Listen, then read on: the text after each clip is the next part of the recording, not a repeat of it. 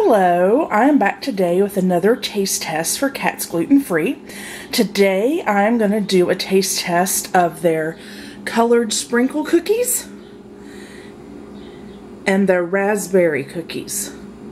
Sorry, I'm not quite sure how to pronounce that and I don't want to butcher it. So, anyway, as you can see, the one looks like a little sugar cookie and it's got sprinkles. It's super cute. And this is the raspberry one. And it has like a raspberry filling. It's softer to the touch right off the bat. I can tell there is a difference there. So anyway, let's get to it. Time to taste. I'm going to try the sprinkled cookie first.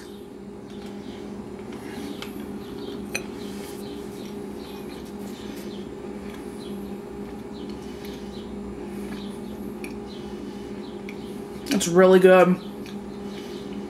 It tastes kind of lemony. I don't know if it has lemons in it or not.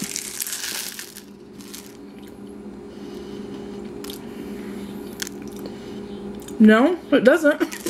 It does have vanilla in it.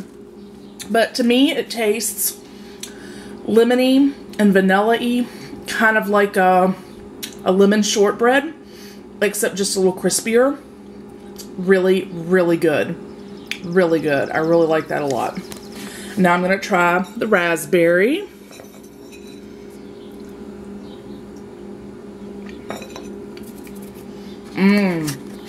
It's really good. It's like a shortbread wrapped around a raspberry jelly. And the raspberry jelly is really good. It's tart but sweet. Very good. I like both of these. I would recommend them both. Neither taste quote-unquote gluten-free. They're not grainy. They're really smooth. They're sweet but not crazy sweet. Sweet enough to satisfy a sweet tooth though. And of course they're dairy-free, nut-free, and gluten-free. Yum. What else can I say? Now if I went to the store and I had to pick one over the other, I would get the raspberry. It's just my taste.